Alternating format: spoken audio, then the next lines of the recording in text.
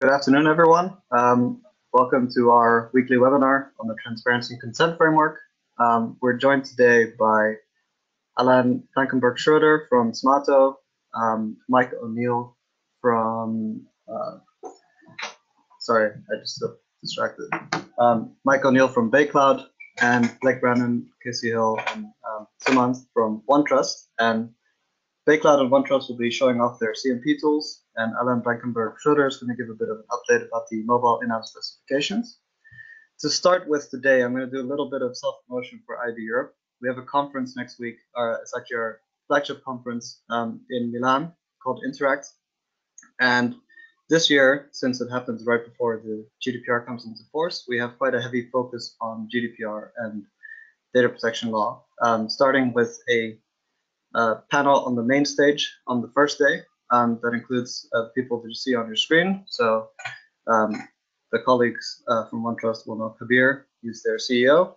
We have Alice Lincoln, VP for Data Privacy and Governance for MediaMath, and Summer Simpson, who's the head of product management at Comcast and has done quite a few of these webinars too. Unfortunately, I think Julia Schulman is unable to make it, and the session will be moderated by our CEO, Tamsin Fiend. Over the 2 days, we have several items. So some trainings that I will be doing myself. There'll be the panel, as I said. We're doing a live stream Q&A with the head of the European Data Protection Supervisor. And we have a fireside chat with an MEP who's been working on the e-privacy regulation. You will be able to ask questions by typing them in the questions pane. I just want to give you a disclaimer today that we have quite a packed agenda, so there is a chance that we will not be able to get to the question and answer session if the presentations run a bit longer than expected.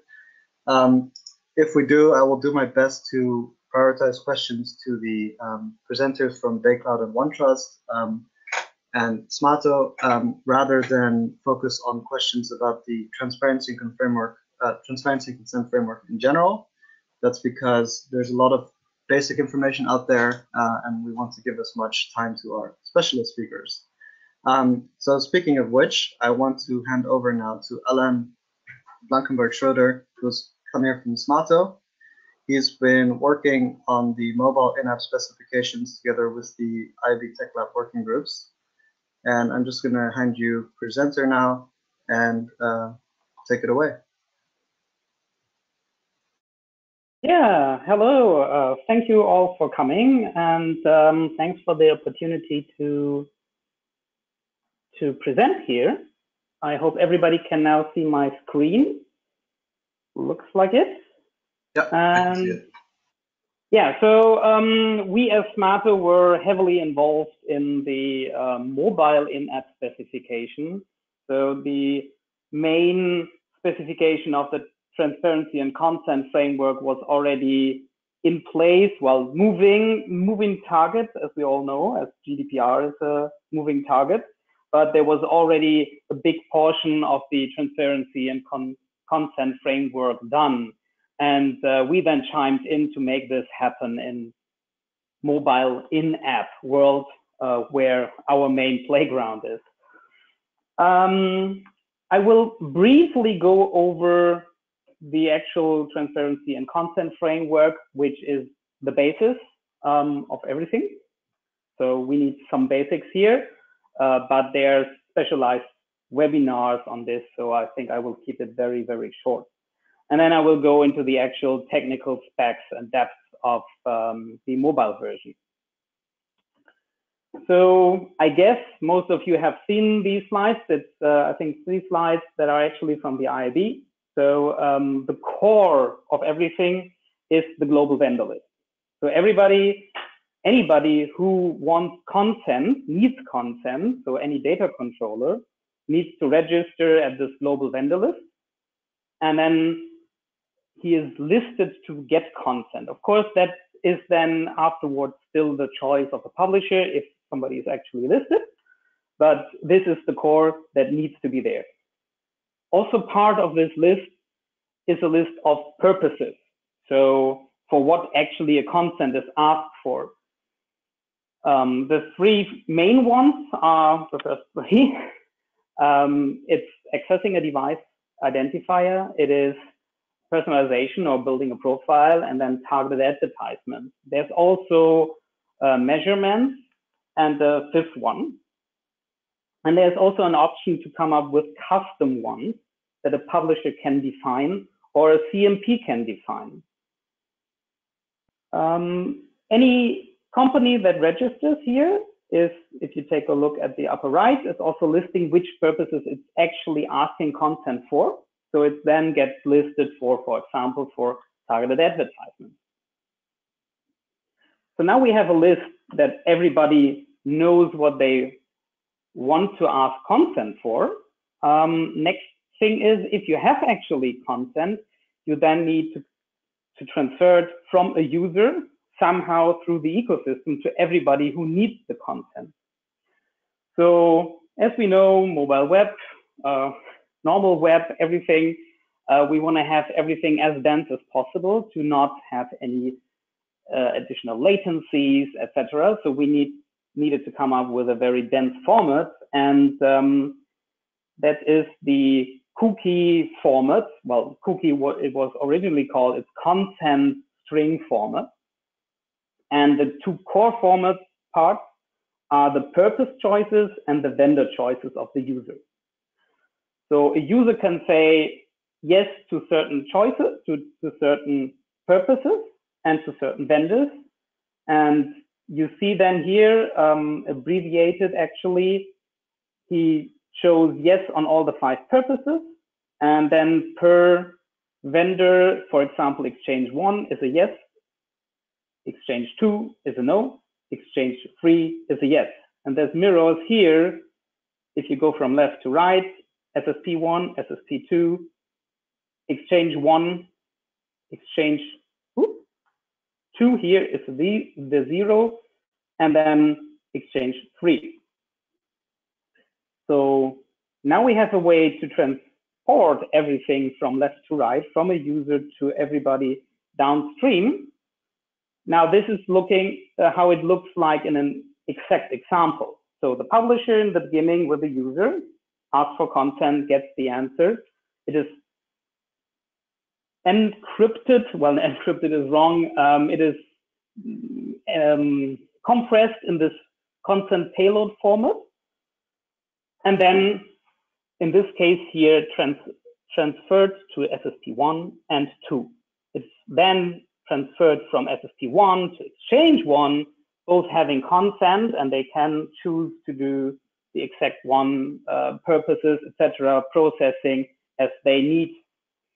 In SSP2 case, you actually see the exchange 3 is green lighted because the consent was given. Exchange 2 is not. So he doesn't have that consent. So you actually have a full transparency throughout the whole ecosystem chain. And well, there's a web reference implementation. This is an example that looks very much like the IAB reference implementation. This is actually Quantcast 1. So you have a front screen. You have then on the right the actual option to go deeper. So you see the actual purposes. Here you see accessing a device, advertising personalization, analytics, content personalization. And if you are interested in actually selecting and seeing each vendor, you're able to see the full vendor list, and as a user are able to select and deselect certain vendors. There's additional functionality that is currently also in work. For example, whitelist from a publisher, something that is already there is pre-filters from a publisher that can be directly be part of before listing this list. And this is basically how it works in web. Now, the big question is, of course, how can we make that happen in-app? And in-app, while it sounds pretty similar, is a slightly different beast. From the look and feel, it can actually look pretty similar. So you have the same choices, you have the same subcategories, you have the same list, basically, of vendors. But we don't have one web page where everybody can communicate. So the main reference implementation actually is based on JavaScript and being on the same web page. So we needed to take a look at the actual use cases that were already implemented, but we needed to transfer in a slightly different way, of course, into in-app. So first, at some point, you need to get content. So a publisher realizes, I want to get content right now. And that doesn't need to be in the beginning, like starting an app. It doesn't need to be then, because a publisher doesn't need to choose to show advertisement directly or to do some processing that requires certain content. So this is actually something that a publisher should trigger whenever he sees the need on that. Of course, if he triggers first an advertiser, then the advertiser might indirectly choose to trigger this. The second one is, of course, if a user gave consent, he needs to be able to change his consent. Then third, of course, we want to transfer the downstream to the SDKs, to everybody else. For that, we need to store it somewhere or hand it over somewhere. So, wait.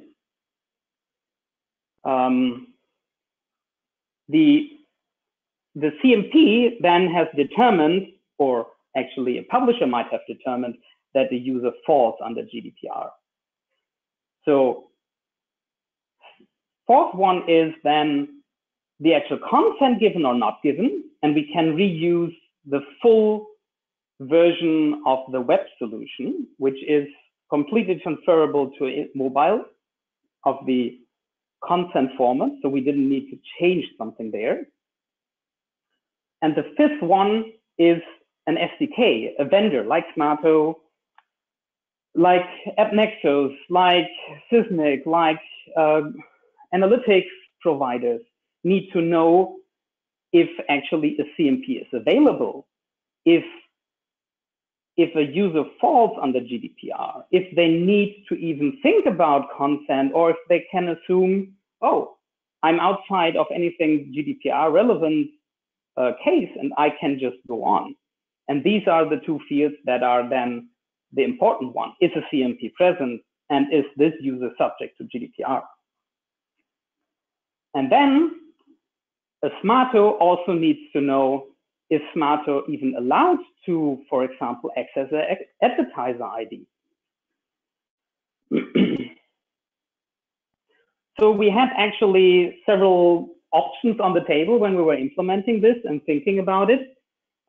We thought about actually having the full code with objects, etc. in there. At some point, we realized it's very easy to have conflicts in code and libraries, and we need to go an easier route that has less conflict potential. And we went with basically an app storage approach.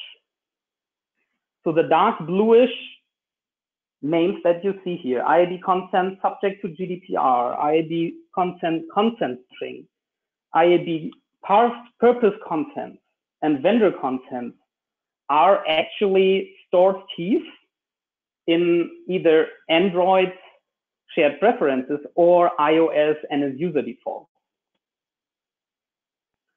And if you now take a deeper look, technical look at this, CMP present is just a Boolean information, so that any SDK then knows, oh, there is something I need to listen to further.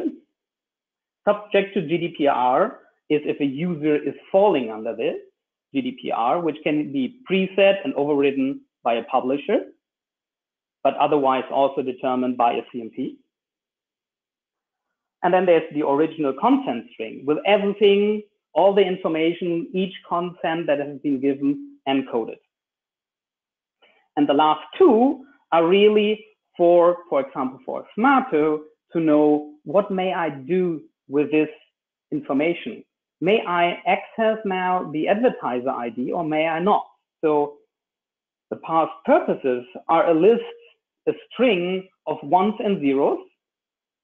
So technically, a Smaato SDK or any other SDK can go now and say, I want to have purpose 1. Is this set to 1 or is it set to 0? Also, Smaato SDK can say, oh, I'm vendor number 82. So I can look it up in the string, am I currently listed there? So an SDK can easily look it up without heavy code, without any objects that need to be shared, any problems that might turn up because of this.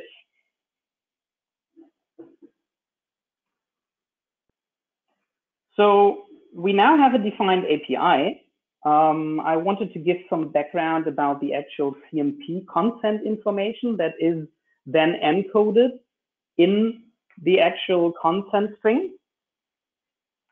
So of course there's a version number, meaning if we ever upgrade to a newer version, then this will be increased, and of course the parsers need to be upgraded then in that case.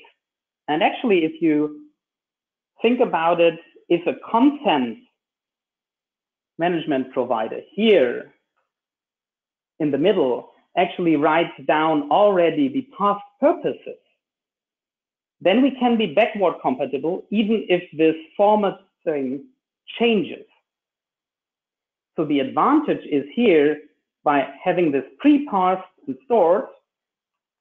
Of course, we might have really breaking changes, but smaller changes, upgrading this, we still can provide the original purposes, past purposes, and past vendors. And it doesn't need to be, now every SDK needs to be upgraded. We might actually face new versions where we don't need to upgrade all the SDKs, making it easier for all the publishers. Then we have the information when the user actually consented. And most of this information here is for a paper trail, so that we actually, everybody in the ecosystem knows when a consent was given, can prove it afterwards in case of a lawsuit or some regulators saying, oh, do you really have a consent? And actually the GDPR states that you need to track the actual consent given. So when was it originally asked for or created? The first time the user gave consent. When was it last updated? This is also important information when you consider when to ask the second time, because you have bigger changes on your side, you just added new vendors, new purposes. The CMP ID, every consent manager should register the IAB and then get their own ID. And then the version and consent string and language, these are then, well, based on what the CMP is actually providing. But it gives the proof of the actual wording, how a user was asked at a certain time. Then there's a reference of the actual vendor list. So this vendor list is actually currently, I think, at number 20, is getting frequently upgraded. So I guess on Monday we have a number 21, adding new vendors all the time. And then we have the information of the actual purposes and vendors where we have a consent or not. So this actually gives pretty much deeper background around this, what information is then transferred. And we actually build a reference implementation, which is currently, I think, still pending for upload, but already available at the Smaato GitHub. It consists out of two different components. You have the web implementation. So it's basically a copy from the IAB web reference implementation, excuse my English. We have a small adjustment for in-app so that we are actually able to, well, after the consent has been given and created, we are able to communicate it back. And of course, back means the second part, that is the wrapper that is available for Android and for iOS. So it takes this information and then is able to store it in the before mentioned API. Keep in mind, this is still the reference implementation, and we currently don't provide our own full CMP that you can just take ours. So Smaato is currently not a CMP. So if you consider building this your own, you need also to consider to register at the IAB as a content management provider.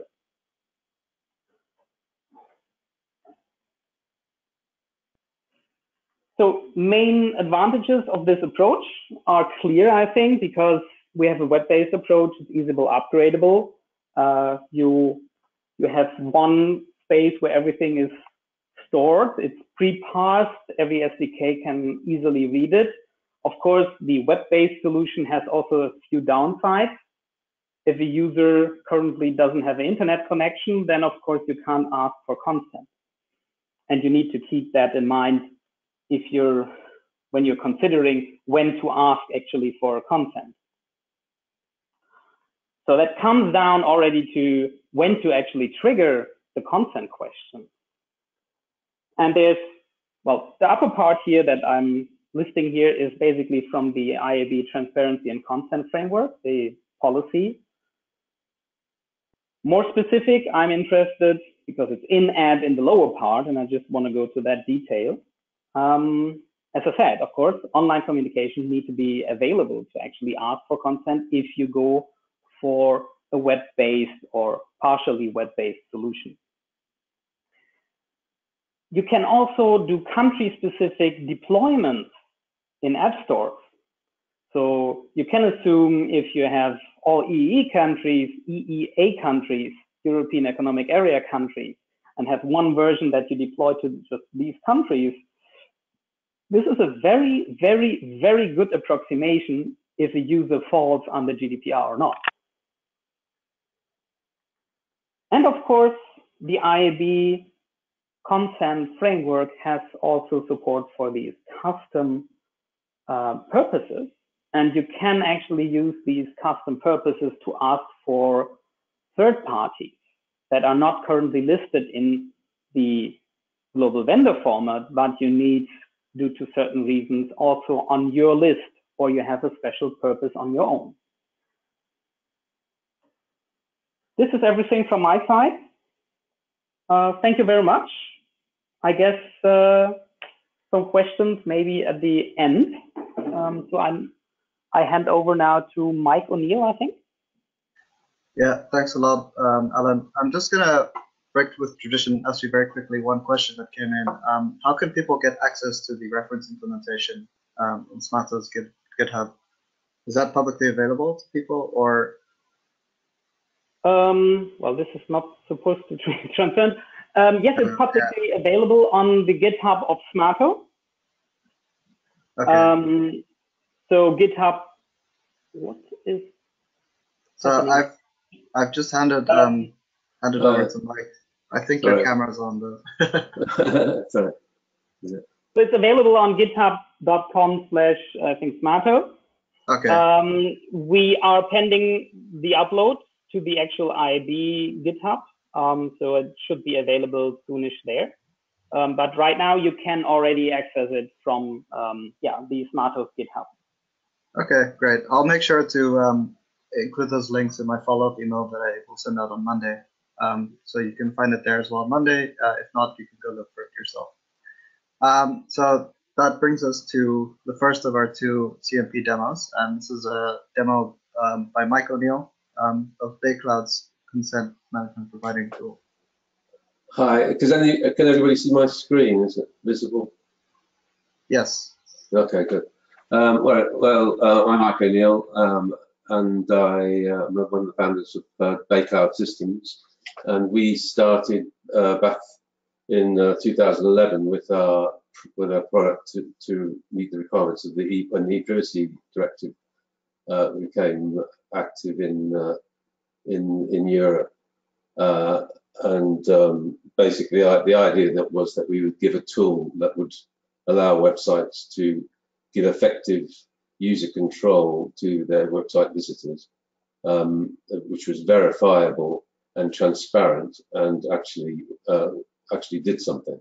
So the idea would be that people would see that they had a tool that they could give their consent or revoke their consent at any time, and they then would, as a result of that, and it would actually work and stop tracking and all that stuff, and that would give them increase their level of trust in that company. That was basically the idea, so we introduced that in May 2011, and now it's established on thousands of sectors. We've got versions of the tool in all European countries and other countries, like most of South America, Turkey, Russia, and so on. This is our main website, our own website. And just to quickly show you how the basic idea is, we have this kind of button which can appear anywhere on this page. It can appear in the footer, it can appear in a specific place, or you can make it appear in the corner of the screen or so on. And it always shows the user whether they've opted in or opted out, basically. And this we have different forms of it. This is a kind of a shield button. If it has a C in it, they've opted in, and by clicking on it, clicking on the shield button makes the panel appear, but where they can change their consent. And this is the one we have on our own site. These panels are just HTML files that anybody they can configure it themselves and put their own text in there and so on and so forth. Although we have a lot of infrastructure around our own particular ones, and then you can look at particular categories. This is the way it's set up for the privacy directive, where you have functional cookies and sites analytics cookies or storage, advertising, and so on.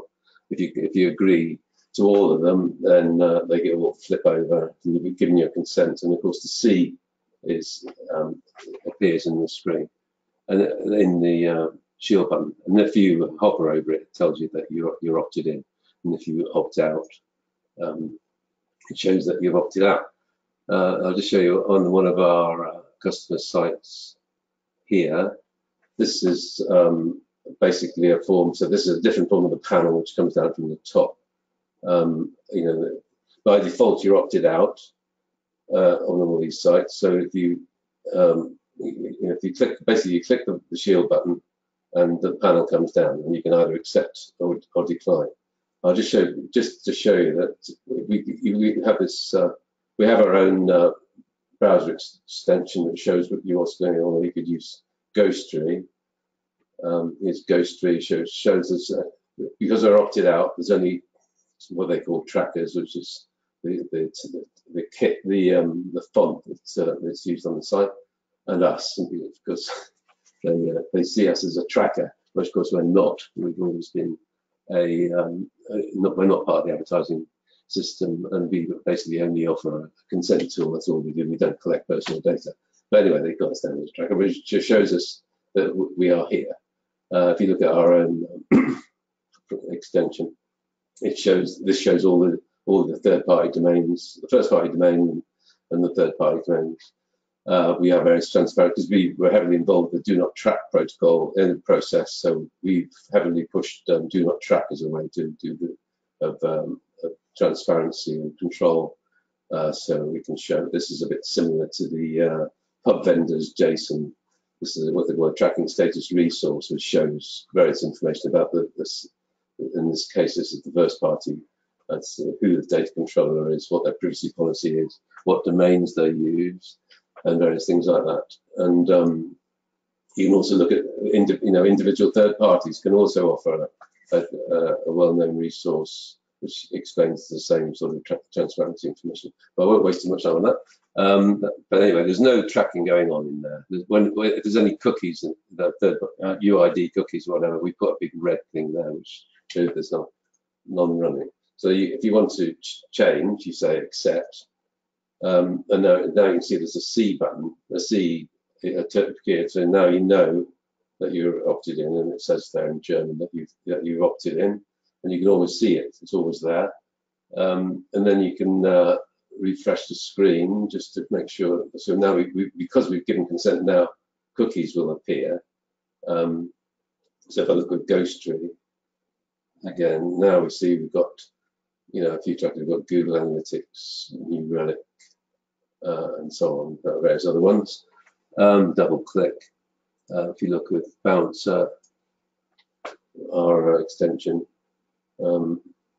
it shows a bunch of these. I think there's the big red dots to show that there's a persistent UID cookie there.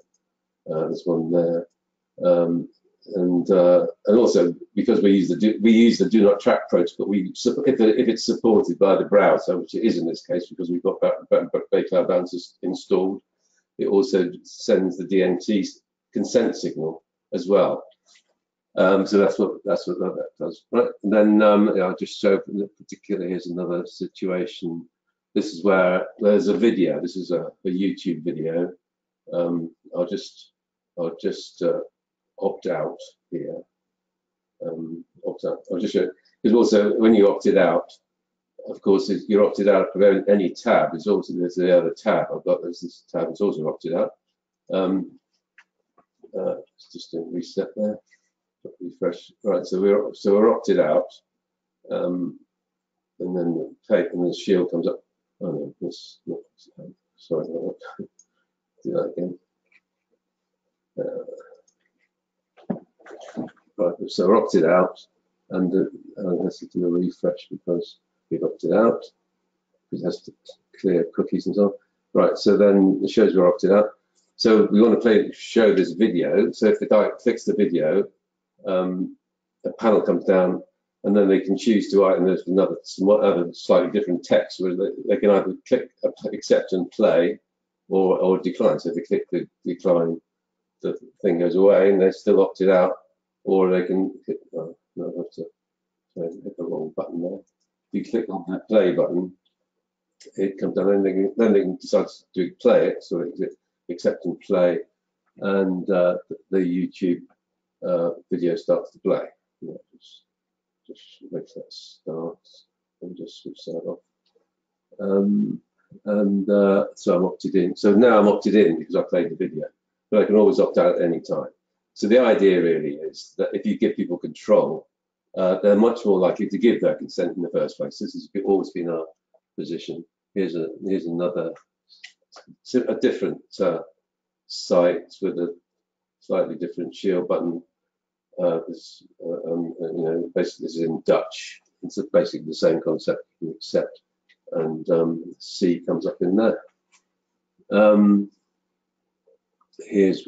This is another one where you can play accept and play, and the video will start to play. I won't waste too much time on that.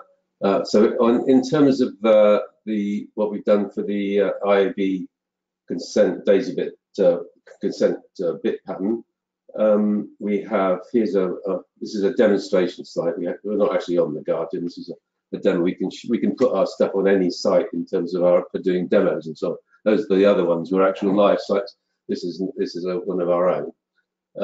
This has got also the shield button. But we've got 3 buttons on the thing, which is accept all, decline all, or choose. Right, and choose is you can actually have granular control over the individual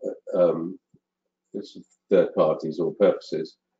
So you've got functional cookie. As before, we've got the functional cookie. These categories are completely changeable, and you can categorize them in any way you like.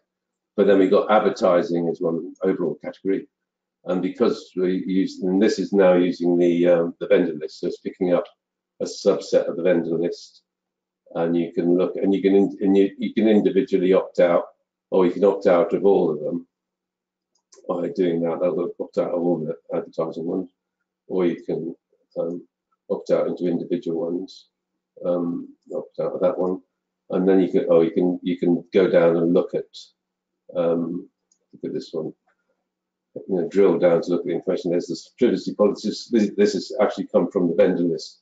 There's the privacy policy of this company, and we also have the domains in there that they support all these domains for all their things. Then the purposes, which comes from the vendor list, and if you hover over the purpose, it comes up with the tooltip showing you more the description of that purpose. So you can look at that. And it's got features and so on. Anyway, so that's basically all that stuff as it is. I mean, this is the same. If I, once I can, I can accept all, or I can, decline all, and that gives the absolute the easiest way to interface with it. And that, by default they would be opted out. And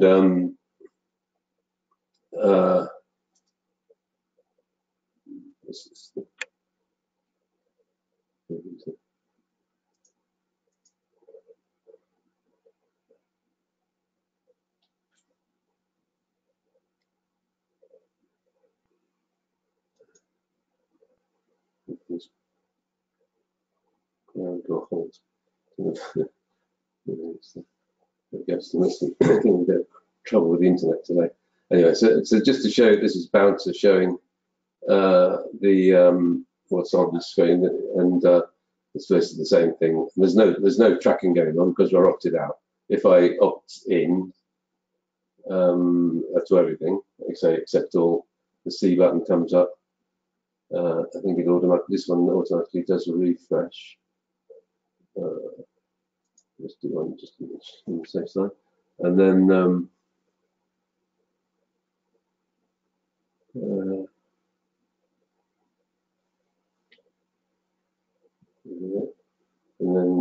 that's cool. Right, and this is a big site, and then look and see that there's actually a whole bunch of tracking going on. Double click Google and so on and so forth, but that's okay because you're opted in. Anyway, so basically our idea is the thing actually should work. It should stop tracking unless the user's given consent. And when they have given consent, we then, in the case of the advertising, a company which is registered on the vendor list, we will send the consent, the data bit cookie, or we support it as a first-party cookie, or using it. We have an option for using the third-party cookie if people want to do that. But our basic idea is to push the idea of site-specific consent. So the publisher, as a first-party cookie, they establish consent with the user, but it doesn't necessarily apply to another site that the user might go to. So you can offer the user the ability to give consent on a site-specific basis, which I think is quite important, and which is also the reason for the do not track site-specific consent protocol. Which we still hope will actually become implemented by major browsers. It only ever got implemented by Microsoft, but we're hoping that we will actually ultimately get implemented by the other browsers. And I think it ties in quite nicely with the IAB approach, because it would allow you to signal site-specific consent in a very simple way, and give you a lot more control over it, which I can talk about sometime if anybody wants me to talk about it. Okay, that's it. I'm finished. I'll just I think we've got a. Thanks a lot, Mike. I'll just put my name up there and so. Oh yeah, please do, so people can get in touch with you if they have any specific questions. So up next we have OneTrust. I'm not sure which one of you, because there's 3 of you in, would like to have the presenter role. Could you just speak up? Yeah, you can make Blake the presenter. Okay, sure. Make presenter. All right, Blake, Casey, and Sumant, you have control. Please take it away. Excellent. Well, great. Well, thanks everyone for the opportunity to present today. Let me get my screen sharing and we will jump directly into this. All right, excellent. So just to quickly introduce myself, the voice here on the phone, Blake Brannon. I actually run the product team for OneTrust, and just to quickly kind of give you an overview of what we do. OneTrust is what we call kind of comprehensive privacy management software solution. So we do lots of things using a technology platform to help companies with managing their privacy program. And one of the aspects that we've been doing for the past few years has been around providing consent notices for capturing cookie consent on websites and enabling you to track and integrate with that. And we've been working really close with what's been happening in the market and obviously the IAB EU framework, and are excited to showcase today the integration that we have done with the tools and the CMP that we provide to adhere to the IAB EU consent standards. So what our solution does, and I'll just demo this, but just to explain it, is we provide you a mechanism to put a very customizable and configurable notice on your website. Underneath that notice is a way to trigger customizable consent, framework of what triggers a consent. So for example, you could force the consent to be an explicit opt-in type of model versus an opt-out or an implied type of model.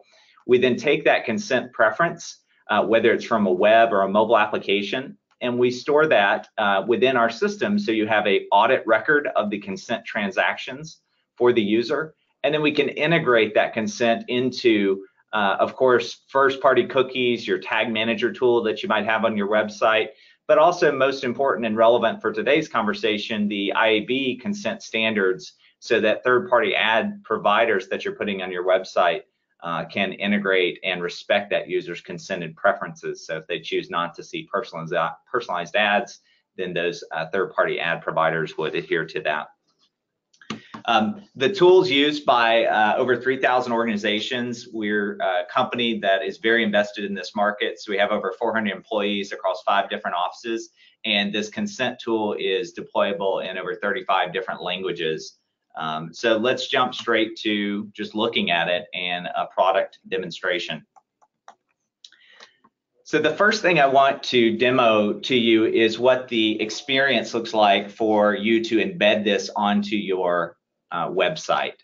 So the first thing you'll see here is when a visitor navigates to your website, you have a way to customize either a banner from the bottom, from the top, in the center of the page, doesn't really matter, but you can educate them and inform them of any information about your use of ads, your use of tracking technologies, and various things that you want to inform them with, and then customize the type of experience you want them to provide. So do I have an option to get more information, or do I just agree to all and consent to all?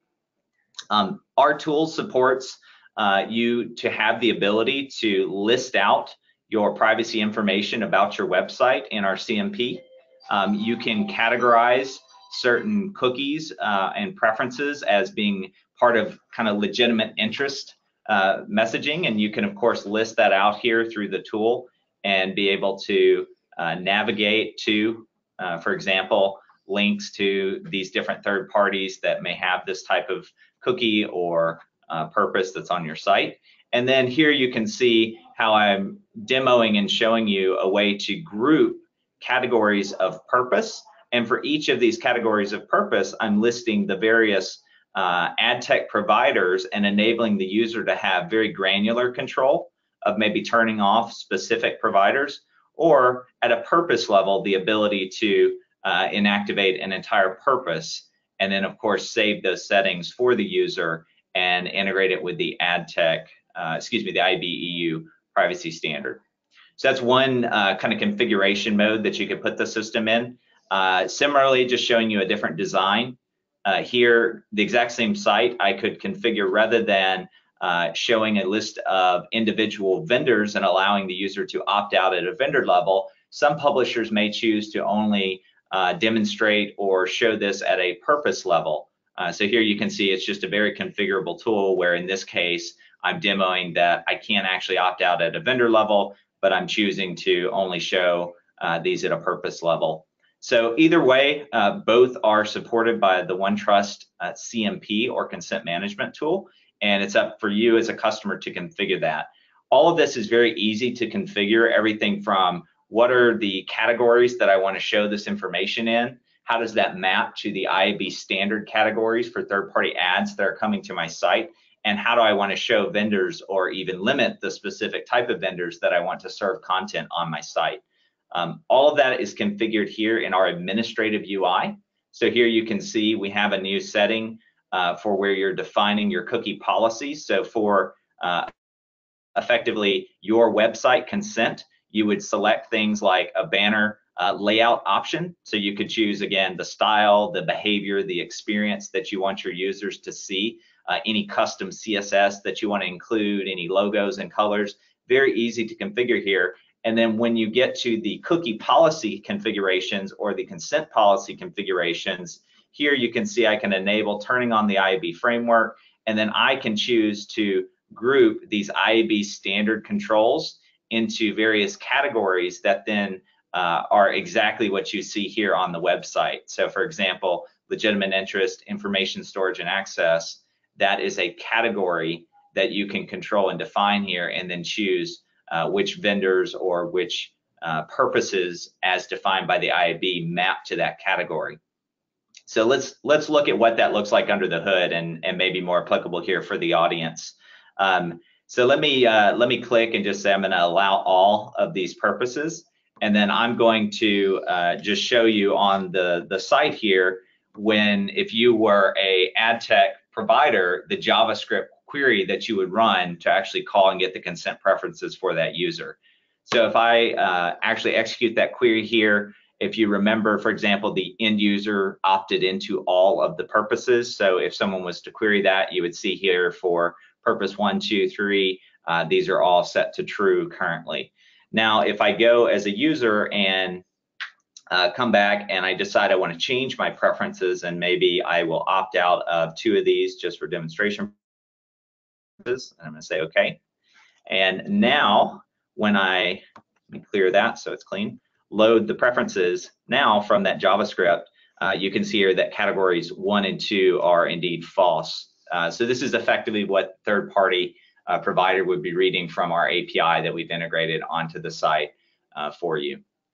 So again, that's it in a nutshell. Again, all of this is very customizable, and as you can kind of see going through some of the screens here, this is not just something that we do for the IAB standard purposes and third-party content, but also, of course, other first-party cookies or even third-party cookies that you want to put on your website that you also need consent for in a single CMP experience that your user sees as they navigate to your site.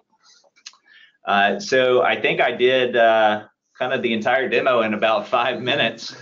So I'll turn it back over to the team here, and maybe we can jump into some Q&A from today's session. All right, thanks a lot. That was very quick, very insightful, and I think you covered everything. But I don't know, there's probably more you would have been able to say. So hang on, I'm just trying to figure out which screen to show so I don't show anything I'm not supposed to. Hang on. I think you guys just see a generic screen now, which is fine with me as well. So we have a few questions that came in. For those of you unaware, there's a questions pane on the right-hand side of your screen where you can fill in your questions. I will read them out to the panelists, and they will answer as best as they can.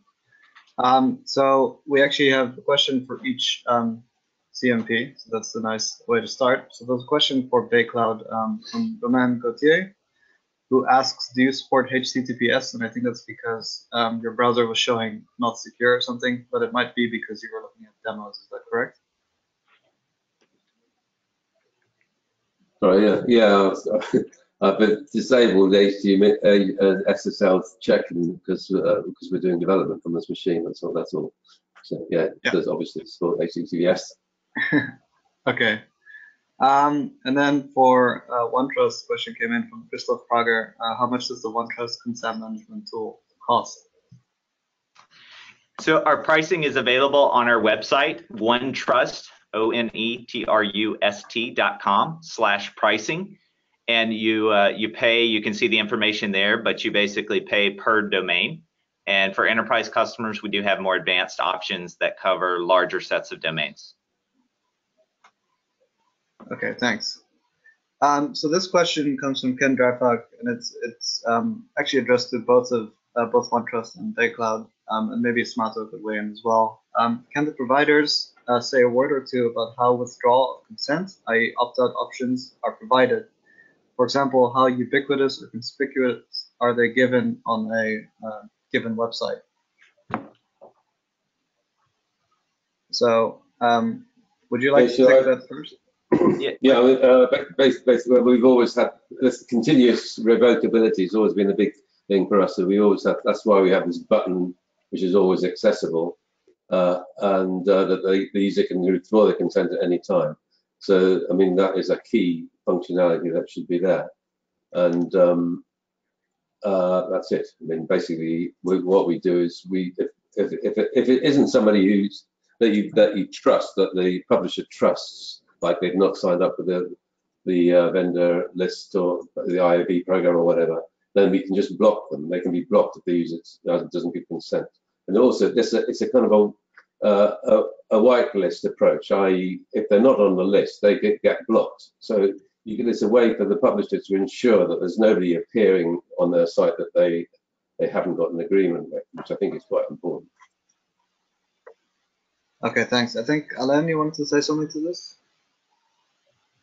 Well, I can just basically copy what was said before. I can maybe also go into, maybe it was also into the direction of, in web, you can actually share the content. So you can actually share CMP-wide or publisher-wide content, which is in-app currently at least not working without a, well, bigger back-end version of that, which I have personally legally issues how to actually implement that.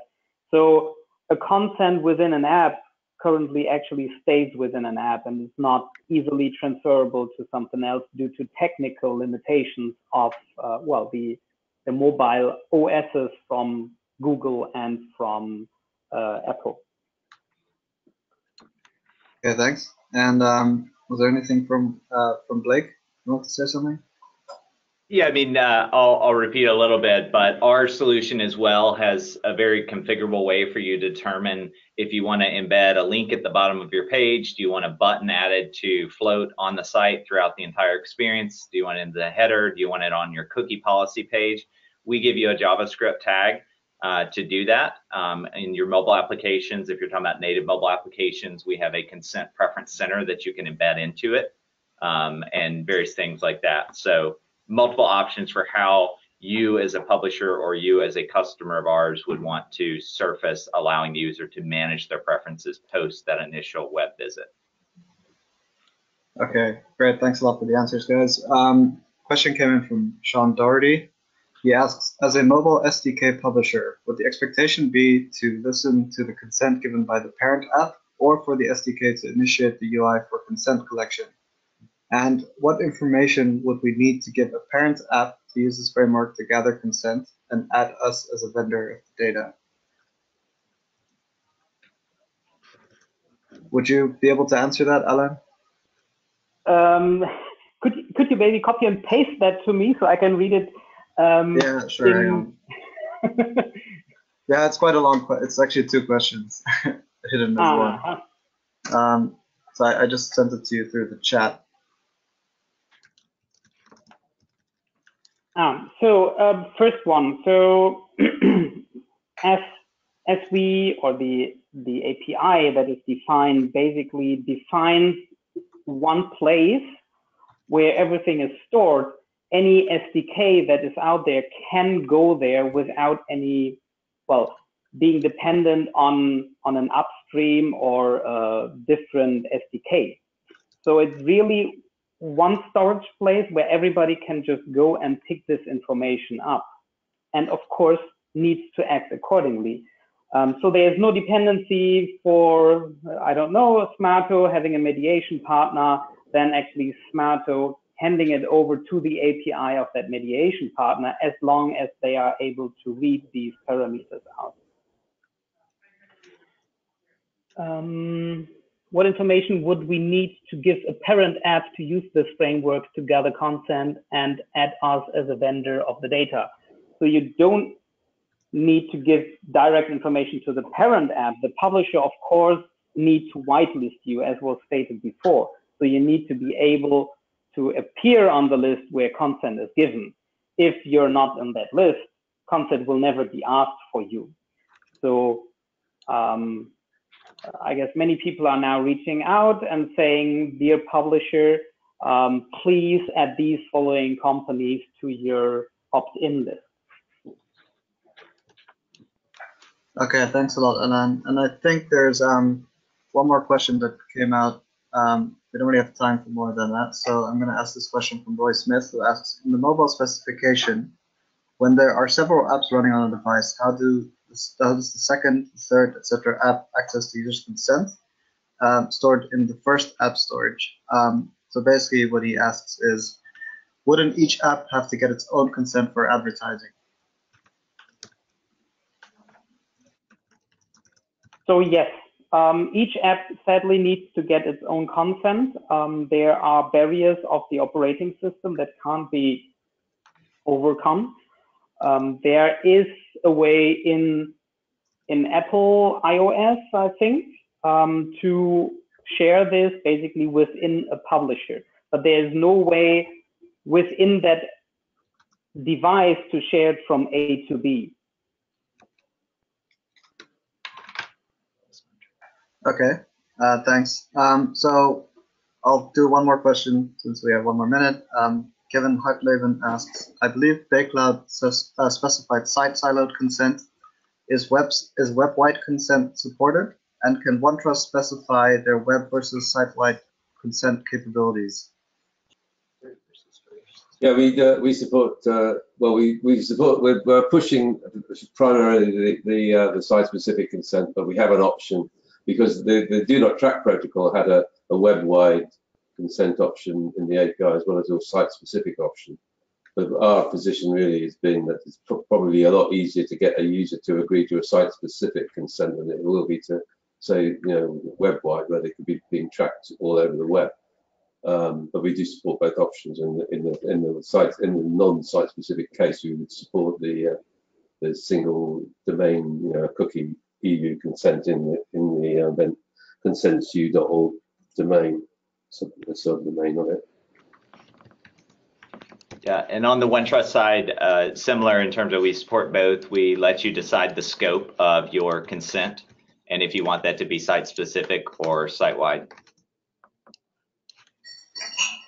Okay, thanks a lot, guys, for joining me today on the panel, and thanks everyone for dialing in. This is going to be the end of today's session. As always, we try to send a follow-up email on Monday after.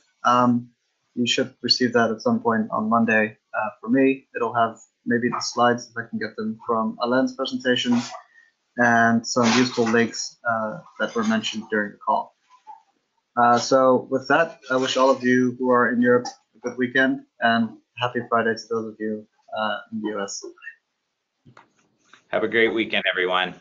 Bye. Bye. Bye. Thanks.